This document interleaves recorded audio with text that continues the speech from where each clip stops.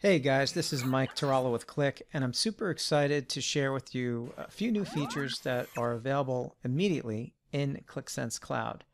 Now keep in mind, since Qlik Sense Cloud is on a continuous release cycle, when the features are completed by R&D, they're implemented immediately in Qlik Sense Cloud and you could use them right away, versus waiting until one of our 5 releases per year is available. So the first feature I want to talk about is segment colors. Segment colors is a styling option that is available within measures that are created within our master items library.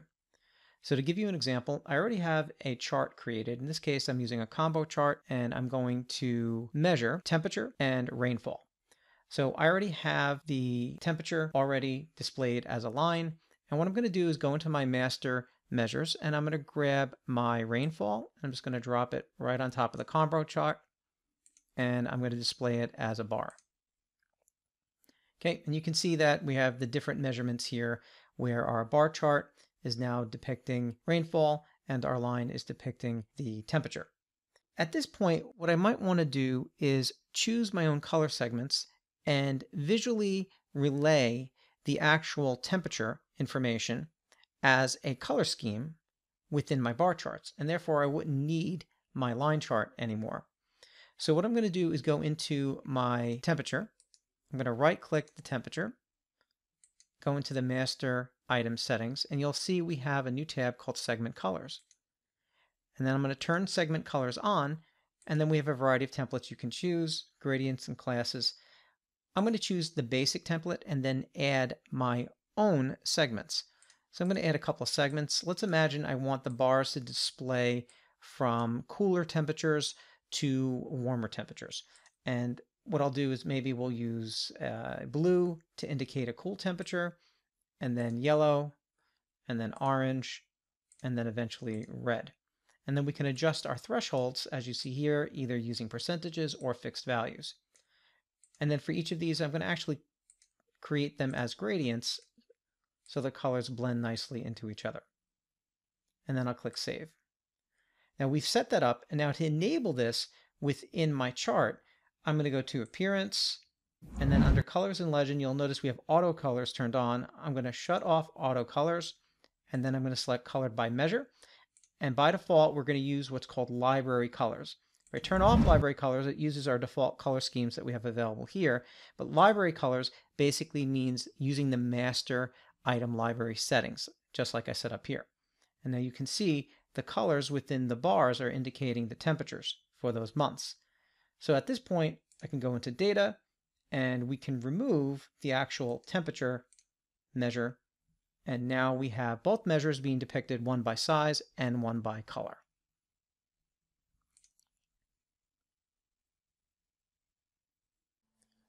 The next new feature I'd like to share with you is our new density map layer, also known as a heat map. This type of layer makes the most sense when you want to summarize location activity that can be considered very dense.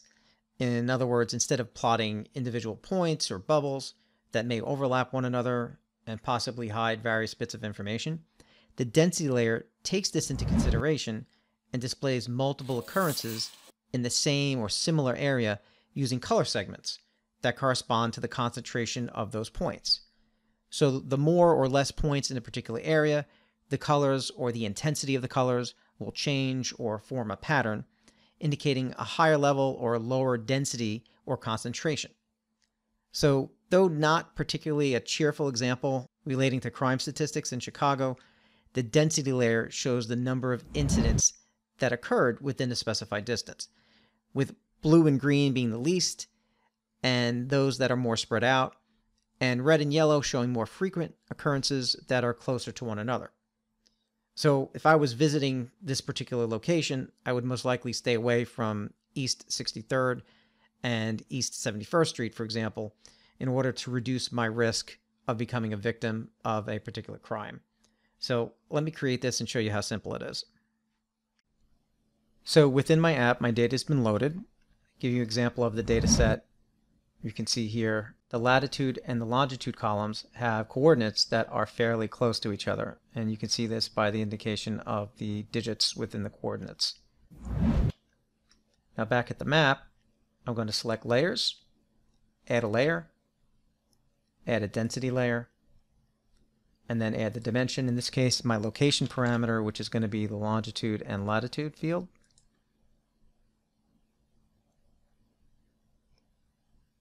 And then you can see the adjustments that it's made. And by default, it used this particular density scale. And then you can make some adjustments within the weight and radius. So for example, instead of pixels, we can say feet. And then we can make the adjustments such as 200 feet, 430 feet, 1600 feet, etc. until it looks about right where you would like to display that concentration. Now to change the coloring, we can go to Colors, turn on Custom Segment Colors, and then you could adjust your segments accordingly by removing the limits or adding percentages.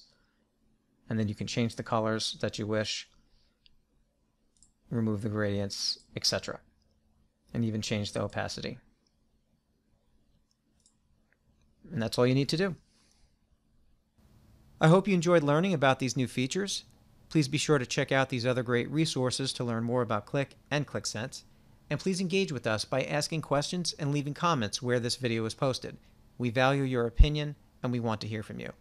Thanks for watching, and I'll see you on the next video.